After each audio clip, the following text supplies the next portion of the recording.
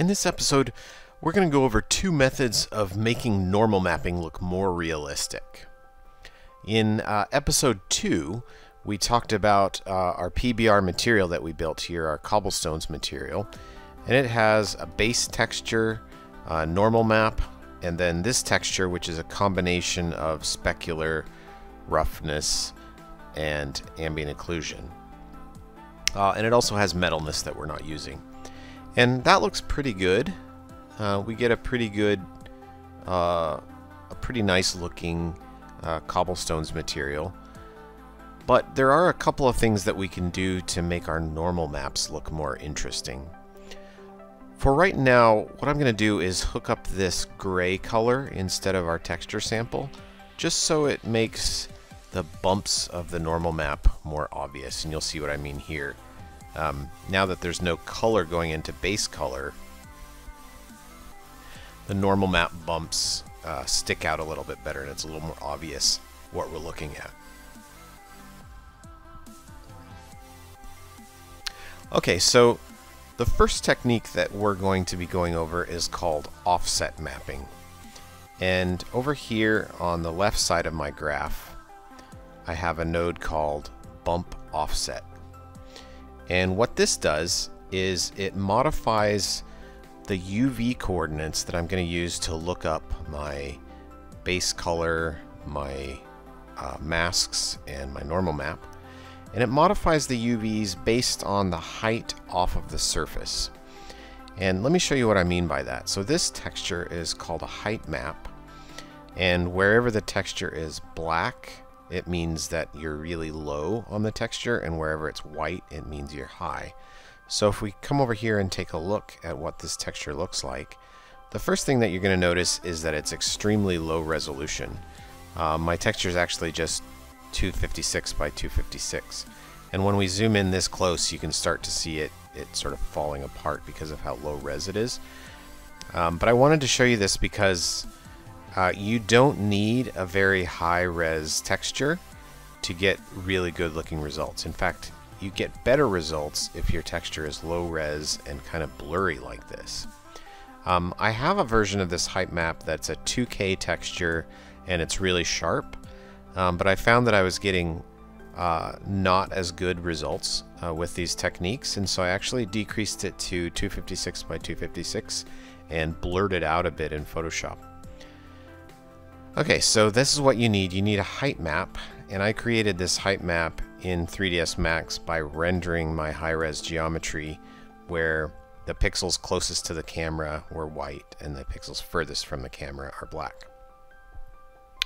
And then I brought that texture sample into my shader and I plugged it into the height socket of bump offset. And now if I plug the UVs from my bump offset into my 3 textures here, let's take a look at what happens.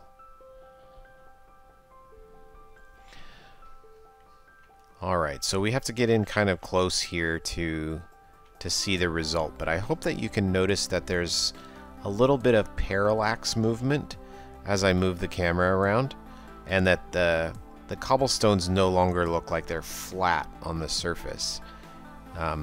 What's happening is that my texture coordinates are being shifted according to my view angle. So as I look at the model more like this, from a shallow view angle, it shifts things around to make it look like the bumps are actually popping out and not just staying stuck right on the surface. So let's go back to the way it was again, and let's see if we can get a good idea of what this is actually doing. So here you can see that my normal map looks kind of flat, but then again when I apply the bump offset technique, it's gonna look just a little bit more bumpy. And I can control the amount of the effect that's being applied with this value here called height ratio. Right now it's set to 0.05. I'm just gonna set it to a value of 1 and go crazy. This is gonna be extremely too high, but at least you'll be able to tell that it's definitely doing the effect. Can you see how, like, when I move the camera around, it is parallaxing the surface so that areas where my height map is white are moving away from me, and areas where my height map is black are moving toward me, depending on the way that I rotate it. Now obviously you're not going to use this with a value of 1, so let's tone this down a little bit. I'm going to do 0.07. This is just a little bit stronger.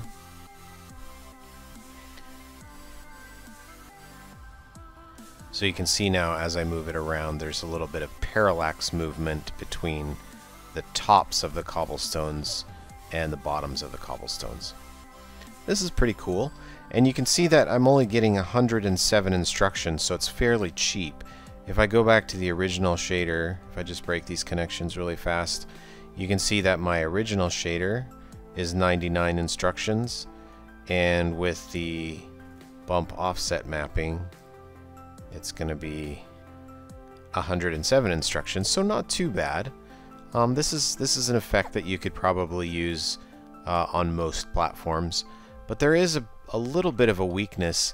As I get down here to kind of a glancing angle, you can see in some places, like right here for example, that the effect sort of starts to pull itself apart. This is one of the reasons that I wanted to use a height map that was blurred, so there wouldn't be any sharp angles where it went directly from white to black, because that really accentuates the areas where it breaks down. Okay, so that's the first technique. It's fairly cheap and you can use it just about anywhere. The second technique that I want to show in this episode is called Parallax Occlusion Mapping. And it's significantly more expensive, but also looks quite a bit more convincing. So here I have a node down here called Parallax Occlusion Mapping, and I have my height map set up here and plugged into the height map texture. Now there is a difference here. Let me move these nodes up so that we can look at them together. So here you can see I have my height map plugged into a texture sample, and here I have my height map plugged into a texture object. And the difference between these two is that this node just lets me tell it what texture I want to use. It doesn't actually sample it. And then this node tells me what texture I want to use, and it samples it. My texture sampling actually takes place multiple times inside my Parallax Occlusion Mapping node. And so I want to use a texture object instead of a texture sample, simply so I can specify which texture is going to be sampled, and then the sampling is going to take place multiple times inside this Parallax Occlusion Mapping node. Whereas with my bump offset technique, I'm only sampling my height map once. Okay, so with Parallax Occlusion Mapping, it's actually doing ray tracing through my scene and figuring out where the ray hits my object, and doing multiple ray samples to figure out the best shape of the surface. So let me plug in the UVs of my Parallax Occlusion Mapping, and we'll take a look at what that looks like. This is the most realistic looking result, but it's also the most expensive technique out of these two. And you'll see what I mean here in a second. So here you can see that the bumps in my cobblestones stay bumpy looking even when I'm looking at them at a really sharp glancing angle. And if I zoom in here, you can see that there's this really nice bumpy effect. If I get close enough, you can sometimes see that the effect kind of pulls itself apart into like pancake layers, but it's not doing it too bad here. Yeah, you can kind of see it here. Can you see these striations along the rocks? So that's what happens if you get a little bit too close to the surface, and that's really the only weakness of this technique. But you can see that. Oh, one thing that I didn't mention here is there is this setting called min steps and max steps, and what that is it's the number of rays that the shader is casting to be able to create the effect. And that's what determines how many steps or striations you see here. So if your effect is falling apart, you can always increase this. And if this is not super obvious, you can decrease it. So let's go ahead and do that now, and I'll show you what it looks like with some different settings. So I'm going to add a constant node. So, and then for min steps, let's just set min steps to 2. And then duplicate this. And I'm going to set max steps to 4. And what I want to show you here is what it looks like if you're using too few samples. So there you go. You can see that it's kind of like the offset mapping where it's just sort of falling apart at these angles. So if I increase this, the default max steps is 30. So let's set this to something like 16. And there you can see it's a little bit better, but it's still kind of falling apart around the edges. So let's set it up to 30 again.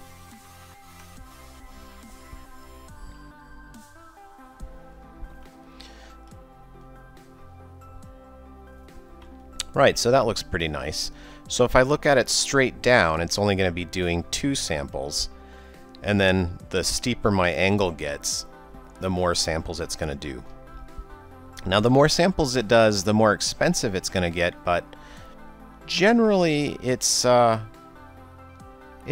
affordable if you have a fairly strong system.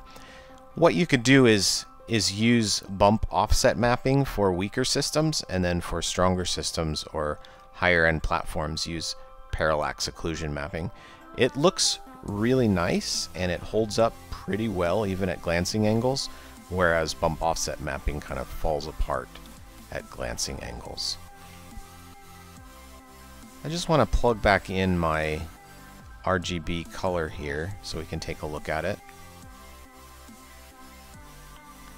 So you can see that this really convincingly looks like the surface has geometrical bumps when in reality it's just a completely flat plane.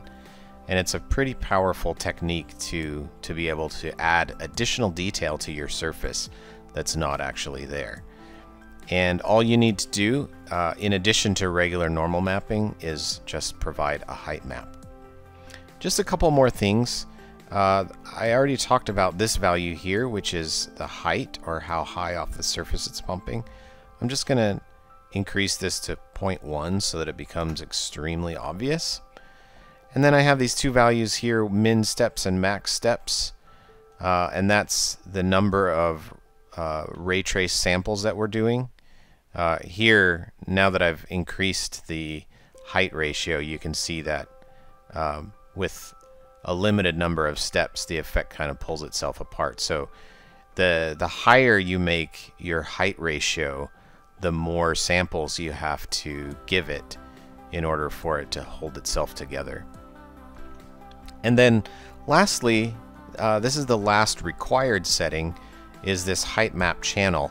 And that's which channel of this texture to use as the height map. So since my texture is just a grayscale image, it doesn't matter which channel, and I'm just telling it, I'm giving it 1000, which basically means just take your height information from the red channel of the height map. Okay, well that's pretty much it. In this video we went over bump offset mapping and parallax occlusion mapping, both really cool techniques for giving your normal mapping more depth and allowing your surfaces to look more convincing as bumpy surfaces when they're actually just flat. I hope you enjoyed this video. I hope you subscribe. And if you have any questions, be sure to leave them in the comments, and I'll do my best to help you out. Thanks a lot.